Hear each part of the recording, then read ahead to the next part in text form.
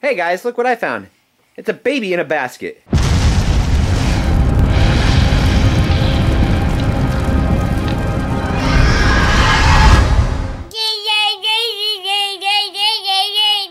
See, wouldn't he be the perfect Christmas boutique gift item? Baby in a basket. It's a baby in a basket, for real. Oh, the baby in a basket. Baby in a basket. Say peekaboo. We need to catch a baby. It's a baby trap. Oh look, we caught one of those rare babies. Hello, baby. I caught you in the trap. Alright guys, we have a special treat in store. We'll get to it here in just a second. I was going to turn this around because Phoenix is like looking for me. But there's the gang. Hi, wave, say hi. Ed Roberts is just about ready to call for the West Coast Hunters Convention. We're going to chat with him a little bit. Always a pleasure. And S-U-N is O-U-T. oh, the sun is out. Oh my god. Not supposed to say it. Sorry. Mail call! But just something purchased, I guess. I got him Hellmouth shoes. Oh my gosh. They got flames going all the way up. That is cool. And they have the rubber skid bottom so you can go outside and walk around just like regular shoes. Woohoo! Run, baby, run. And there's one that has Oh, skulls on cute. it. Are you excited to be wearing your Hellmouth shoes? Yay! Woohoo! Alright, ready for an interview? Ed Roberts is on the phone from the West Coast Hunters Convention. I'm so excited to have him here. Of course, the West Coast Hunters Convention is May 16th through the 18th at the Doubletree Hotel in Portland, Oregon. Ed, welcome. Thank you for spending some time with us today. My pleasure, Troy. Hi, everybody. So, Ed, what is different this year at the West Coast Hunters Convention compared to the prior 4 years? I know that we have a lot more vendors and we have some really awesome keynote speakers. Can you go into that a little bit? Certainly, I'd be happy to. This year, being our 5th year, we're really excited to bring to our attendees three of the contestants from Face Off. This year we have R.J. Hattie, Roy Woolley, and Nix Herrera. All three of them just amazing artists, not just makeup artists, but costume fabricators, problem solvers, and all three of them are very approachable, just really great to work with. Their classes are listed on our website, so if you're interested in seeing what RJ or Roy, Nix are teaching, you can go to the website and learn that. I'm not sure if your listeners have ever heard of the show, but it's called Heroes of Cosplay. And another one of our guest speakers this year is a gentleman by the name of Jesse Loggers.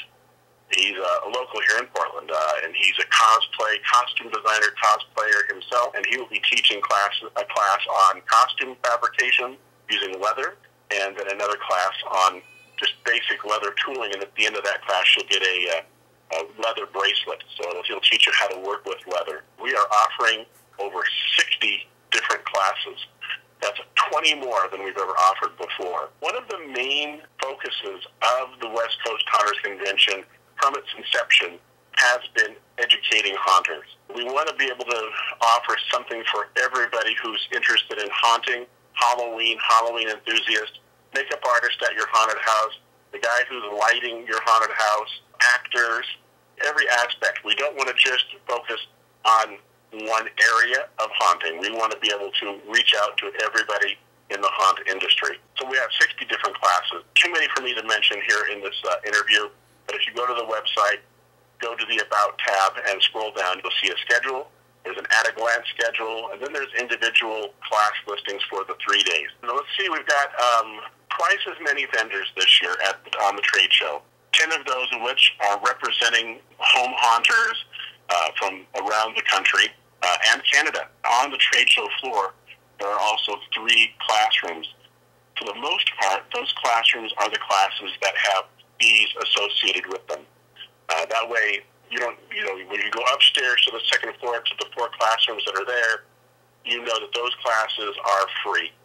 The classes that are on the trade show floor, for the most part, there are a few that don't, but for the most part, those are the classes with fees. We have a company coming in from China this year, so we're actually now an international show. I'm excited about that. Yeah, and then Of note, if any of your listeners have seen the show, it's called Shark Tank. It's where someone comes into and pitches an idea for a product to 4 or 5 millionaire, billionaire investors. Well, a group called by the name of 1031 Productions pitched their idea, and they actually were successful in getting the investment. They'll be at the West Coast Hunters Convention with a booth, and they will be doing auditions for an event they have called the Great Horror Campout. Those auditions will be on Saturday and Sunday of the West Coast Hunters Convention. Again, all those details can be found on the website or on our Facebook pages. We have Thursday night, the pre-show event this year is going to be a raucous good time. We're loading up buses and we're heading over to the historic Clinton Street Theater for a private showing of the Rocky Horror Picture Show. That's Thursday. And heck, that event, $10. If you want a prop bag, $5 more. So for $15, you can get on a bus and go over to the theater and watch Rocky Horror Picture Show. Costumes are not required, but encouraged. Then Friday night, we'll be going to Milburn Manor, where he'll be opening his 2 haunted houses for us. The haunt tour includes snack bar will be open, and it includes items from the snack bar. So you'll get a voucher so you can go to the snack bar and try out his, what he calls gourmet fair food. Then you'll be able to tour both those haunted houses. Tour tickets are on sale. They're $35. Saturday night, the big night for the charity ball.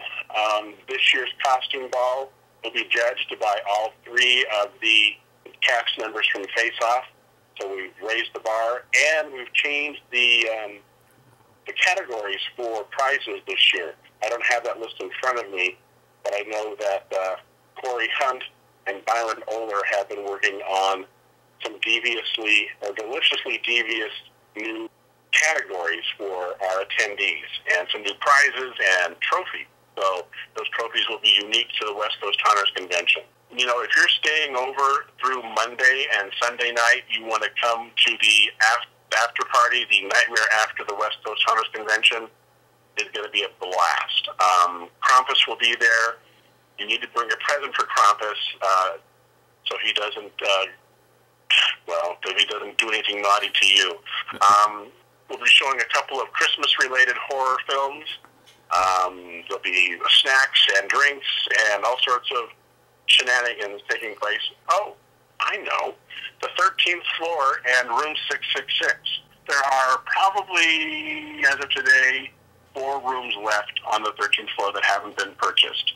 So your listeners, if they're interested, can go to the website and purchase an upgrade to the 13th floor if they're interested. You have to have a reservation, and the reservation has to be from Thursday through at least Sunday to have that upgrade. But for $175 or for that gives you just the upgrade, or for $269 that gives you the upgrade with the pass, the costume ball, the haunt tour, and a T-shirt. You can have a room on the 13th floor. Troy, what do you think about our 13th floor? I think it was really awesome. The way that I've always seen the West Coast Hunters Convention is kind of like a big family reunion, and that's kind of like how it felt on the 13th floor. Well, and then new this year for the 13th floor, because we also have a cash bar there, so after everybody gets back from the tour or from Rocky Horror, they can head on up to the 13th floor and socialize. Dark Lights and Quan from Dark Lights has sponsored the 13th floor, so that's enabled us to open up one of the rooms. We're turning it into a lounge, and so there'll be more space for people to mix and mingle, because it got a little crowded on the 13th floor. So we've got a little extra space for people to move around in. Room 666. The incredible Sandy Schneider and a variety of different people, like the Product Creations, and I'm going to blow this because there's some other vendors that have helped, are going into room 666 and are decorating it to the theme of hell this year. Right now, the current bid is $200. And all you have to do is bid $1 more to outbid. The thing is that, like on the 13th floor, room 666, any of the decorations, any of the props, anything that's in there that's not belonging to the hotel becomes the person who's in that room. So currently, whoever's bidding $200 is going to walk away with far more than $200 in props. And if someone has the money out there and wants to do it, this really does help the charity part of our convention. For $666, which I know sounds like a lot of money, but it's really worth it, we'll automatically get that room. And we get all of the props in there. And we've been leaking some of the different things that Sandy and her team have been putting together for that room. But quite honestly, $200 is too cheap. Not to, underplay or undermine the person who did the $200. God bless them. But we need to get some more bids on that room 666 because $200, and I appreciate your bid, but the room is worth a lot more than that. So get on there, take a look at it, and if you're interested and have a desire to be tormented in room 666, please make a bid. So basically the way that it works is that the people book the time for the hotel, so you pay for your room, and then if you want to upgrade to the 13th floor, that's $175 extra? It's $175 just for the upgrade, but we also have a package deal where you can purchase the upgrade along with all of your show tickets for $269. So that's everything included. That's a savings of about like $50. Excellent.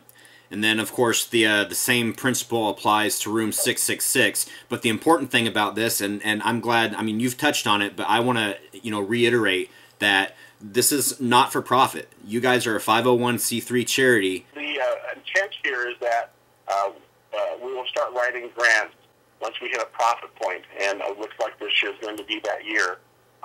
This is our third year as a 501c3, and it takes a while to get to the point where you can actually write real grants. We will be benefiting professionals that work with deaf and or hard of hearing or deaf children. So people look at the site and go, oh, this is a haunters convention. Yes, it is, and any haunter is welcome, but we are also a charity event. We are fundraising to be able to write grants for professionals that work with deaf and or autistic children. Nobody associated with the West Coast Haunters Convention, all of us that put it on, we do it as an act of love. No one's getting paid for any of their time. There's no money exchanging hands here. I have to say, Ed, that is wonderful, and it also plays true to the heart of the haunters. I mean, all the countless hours that we do things is to give back, to see smiles on people's faces, make good memories, and help people in the long run. I think that just brings it full circle.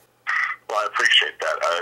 It's been a part of my life for 27 years, running the Nightmare Factory down at School for the Deaf, and just to be able to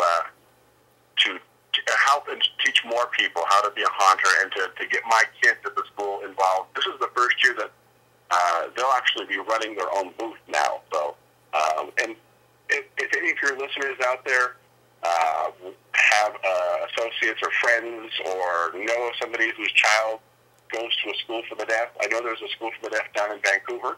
But if they're looking to find a way to start a haunted house at their school, have them get in touch with us. We have student rates to attend the show now, and we also offer anybody who works at a school for the deaf an even better rate for attending the show. Alrighty, so 10 days to go. I'm so looking forward to this. I can't wait to get down there and enjoy everything that you guys have put together. So any last words for our audience? If you're just thinking about attending, drop me a line and let's talk about how we can get you down here. Your listeners need to know that the Portland Doubletree is close to selling out, and that our hotel block at our normal rate has ended. But don't let that stop you from getting a hotel room. Go ahead and make your reservation, and then contact me. It's ed@hauntersconvention.com. That's my email account. Let me know that you're coming. Let me know what your hotel reservation number is, and I'll see what I can do to get you a room there. But we are close to selling out our block, and the hotel itself is close to being sold out. So you need to act now if you don't have a room. You can buy your tickets online. They are a little less expensive online. They will be $5 more per person at the show. But if you want to just wait until the show, that's fine too. You can get your tickets and whatnot. We are 10 days, 22 hours, and 21 minutes away from the biggest, baddest West Coast Haunters convention we've ever brought and I'm really excited. I hope to see you all there. Ed, thank you so much for taking time out of your day to talk to all of us, and hopefully a majority of you guys, and I'm pointing at you guys right now, I mean you guys, hopefully we'll see you there too. So thank you, Ed. Very much appreciated. Yeah. Can't wait. Can't wait to see you, Troy. Take care, everybody. I hope that you guys enjoyed that interview. It's always a pleasure to talk with Ed. He's such a great guy, and he does this for a great cause. I hope to see all of you guys there, and like we just got through saying, check the website. I probably by this time I will have put text on the screen so that you guys can see that. More happened today. It's actually the end of the day right now. More happened today, but we will go into COC from yesterday.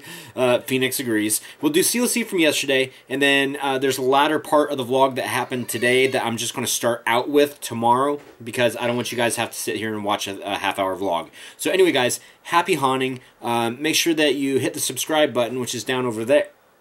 Down over there. Dang, no, it's over here, I think, in the corner, if you haven't already. And happy haunting. See you guys tomorrow. Happy hauntings from the Bloodshed Manor.